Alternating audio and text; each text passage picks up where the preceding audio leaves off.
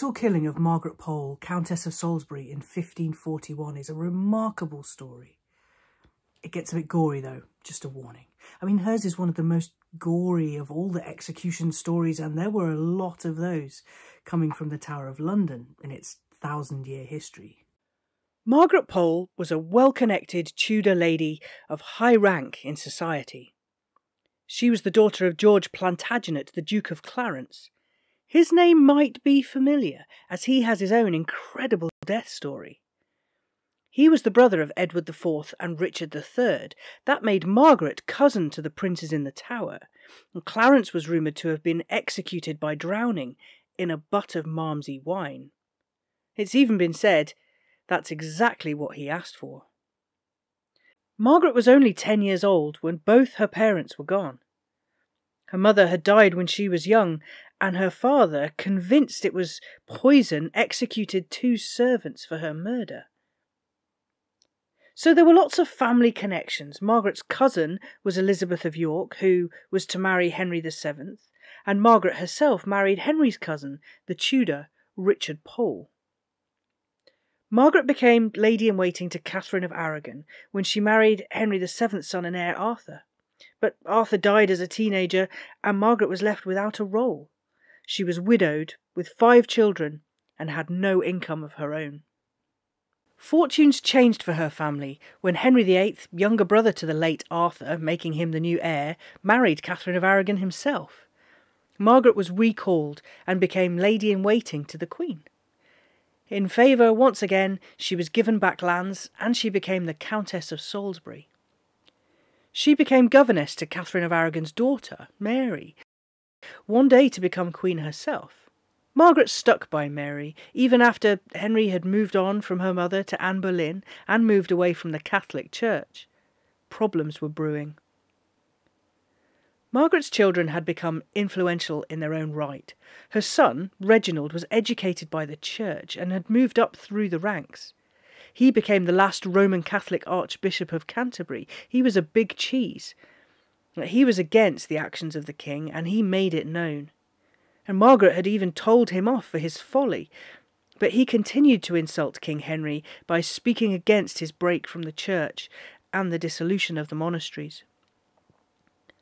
Away in Rome, Reginald was out of Henry's reach, and so the king took revenge on his family. In August 1538, Sir Geoffrey Pole, Reginald's brother, was arrested.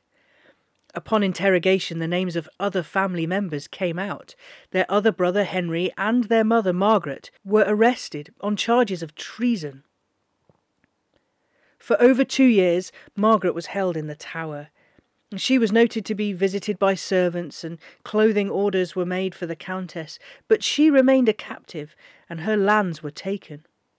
Margaret was then linked to Catholicism and her son Reginald when a tunic bearing Catholic symbols was found in a search of her house.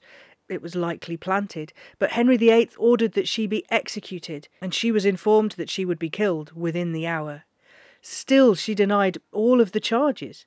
The evidence against her wasn't exactly watertight. The ambassador to the Holy Roman Emperor, Chapuis, wrote an account of what happened. He said, "At first, when the sentence of death was made to her, she found the thing very strange, not knowing of what crime she was accused, nor how she had been sentenced." And so the Countess of Salisbury, 67 years old, one of the last links to the Plantagenets and the House of York, was accused of treason and Catholic plot, accusations she denied to the very end.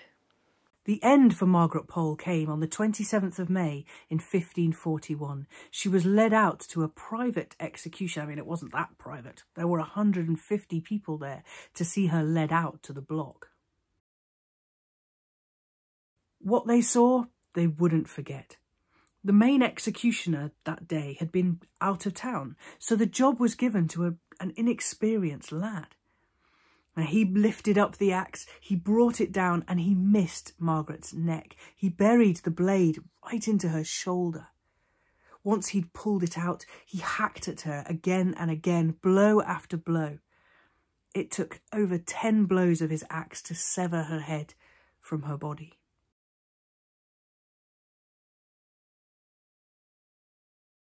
A later account thought that this story wasn't brutal enough. It had Margaret refusing the block, taunting her executioner, moving her head around deliberately and being chaste.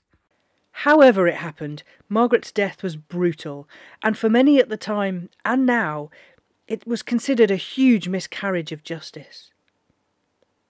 Margaret was buried at the chapel of St. Peter ad Vincula, which is within the tower, and every year on the 28th of May, the Catholic Church celebrate her feast day. A poem said to be from Margaret was carved into the wall of her cell. For traitors on the block should die, I am no traitor, no, not I.